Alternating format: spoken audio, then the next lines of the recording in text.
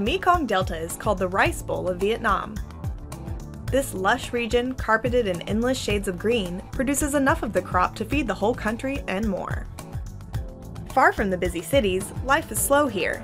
Boats, houses, and markets float by on the rivers, canals, and streams that lead off the mighty river Mekong.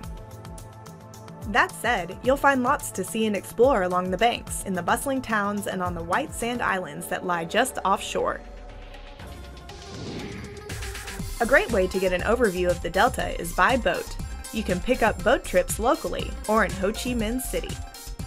Traveling on the local long-tail boats, you can explore the canals and visit the islands and villages. The Mekong Delta's floating markets are a must-do for any visitor. Kai Rang is the largest, a waterborne kaleidoscope of colors, noises, and smells. You can tell what each trader is selling by what's tied to the long pole above the boat. For a more peaceful experience, try Intimate Phong Dien, which has fewer motorized craft and more stand-up rowing boats. Whichever you choose though, you'll have to be up early. By 7 a.m., you'll have missed the boat, quite literally. Another highlight is Sam Mountain. This 284-meter peak is sacred to Buddhists, and the area is crowded with pagodas, tombs, and temples. From the top, the views are spectacular.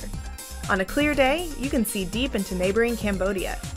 You'll also find a military post on the summit, a legacy from cross-border raids by the Khmer Rouge. Just offshore from the Delta region are islands with beautiful white sand beaches. The largest and most welcoming is Phu Quoc. As well as pretty beaches and acres of protected forest, it has great coral reef diving and empty dirt roads that are ideal for motorbike adventures.